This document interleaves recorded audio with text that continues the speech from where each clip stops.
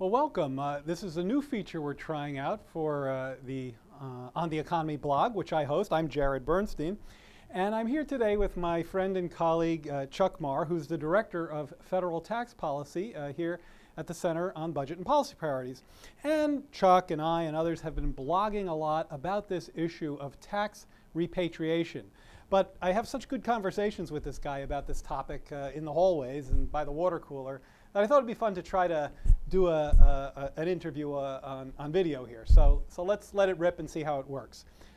Chuck, could you start by just describing what this policy of tax repatriation is and why it's heated up right now? Sure, Jared. It's a big deal right now in Washington. You have a massive lobbying campaign going on. You're spending millions and millions of dollars because there's lots of money at stake.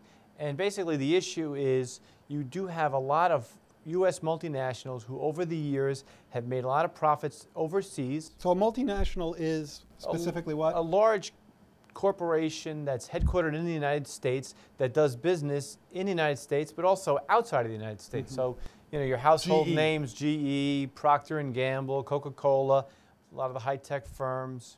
Mm-hmm. And so the policy enables them to do what? The way the tax, I think what viewers really need to understand about the tax code is the corporate tax code works very differently for domestic profits as compared to foreign profits. Okay. So if a multinational or any U.S., a small business or any domestic firm makes money in the United States, say they invest in Michigan, right? They hire some people, they make some money, they pay corporate taxes immediately in that year. Mm-hmm. Whereas if they invest overseas and make money, they get actually taxes are kind of voluntary. If they bring them home. That sounds like a problem right off the bat. If they bring the taxes back to the United States, they pay the regular tax rate. But if they keep them abroad, they actually don't pay taxes. So you only pay this tax really like it's a toll charge coming back. And so you have this great incentive for companies to build up a lot of profits overseas because of that tax advantage. Now you can just hold, if you're GE, multinational, you've got a factory in Italy or something, whatever earnings you can make there, you can just hold as long as you want, basically? Exactly. So you don't pay U.S. tax. You may pay tax in that foreign country, right? Depends on what their tax rates is. But a lot of you find is that they obviously park this money in very low tax countries, a lot of tax havens, countries like the Cayman Islands, the Irelands of the world. And so they don't pay tax here until they bring it home. So why would we or somebody come up with an idea to let them bring it home at a much reduced rate?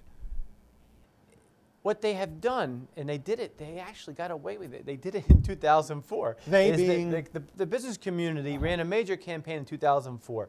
What they tend to do is they wait for an opportunity. So when the economy is really weak and policymakers are just scrambling around and what can we do to help? They say, ooh, we're here to help you because we got $1 trillion and we want to bring it home. That's how much we're talking about, right? So they wave the flag a little bit and they say, we have this money overseas and we'd like to bring it home, and it would just be good for the United States. And so it has a sort of a, on the surface, a cursory appeal to it. Well, let's talk about that cursory appeal for a second, because I agree with you. I mean, if you don't know as much as about sort of the history of this, probably it does sound kind of reasonable. Is that there's over $1 trillion deferred or stuck over there, and this repatriation idea sounds like it's an idea to kind of blast it out, bring it back home at a time when we need it. Why is that wrong? Yeah, exactly. I think the problem is, and the problem is the lobbying campaign, I think when they go meet with senators, representatives, they never get to the second part. But there's almost like a pretense that the world would end today, right after this happened.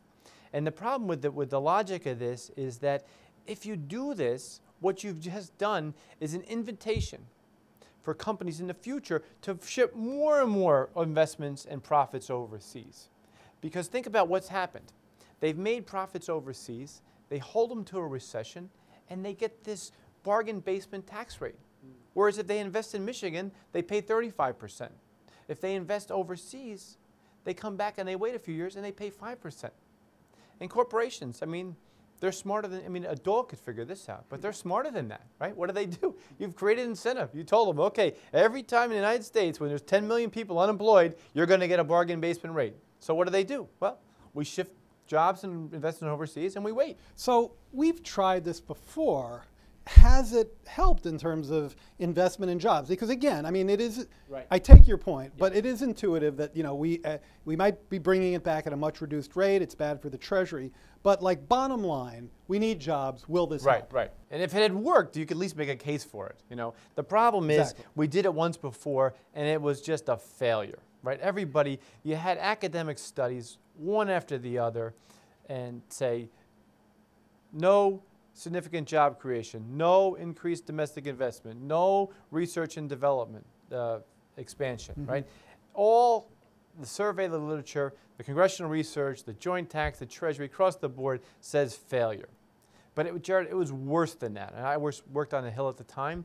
It was beyond failure. It was an embarrassing failure because you had members of Congress, they all sort of, they went along with it for one time. They tried it. But then within weeks, the companies had lobbied the hardest. All of a sudden, they started coming out with these announcements. Hewlett-Packard was really one of the key companies in the coalition. Hewlett-Packard repatriates $14 million. Hewlett-Packard announces 14,500 job loss. Right? Wow. Pfizer, the biggest repatriator, quickly becomes behind. Hewlett-Packard announces 10,000 layoffs. I see. And so what happened was, it just didn't create jobs. So that's what you meant by embarrassing. I don't know that I quite understood that. It's not just that they didn't create jobs, it's that some of the biggest repatriators actually laid people off. And they were the ones, so here they are on Capitol Hill making this big case, making all these promises, and then within months, all of a sudden, they got the money, and then there go the jobs. Right. And so it really was a failure. And I think the problem is that whether it's because members are, some transition, new people, circumstance where they're more desperate now, but the companies are back again and they're just very aggressive and they're trying to say, well, didn't work great last time, but we're going to do better. We need more jobs, right? We need to, as you talked about, we need to build schools, we need to build roads, we need to build bridges, and businesses need customers. That means we need to make sure the paychecks of people through tax cuts or different means need to be larger. What we don't need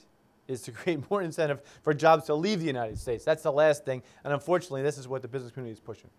All right. Thank you, Chuck Marr.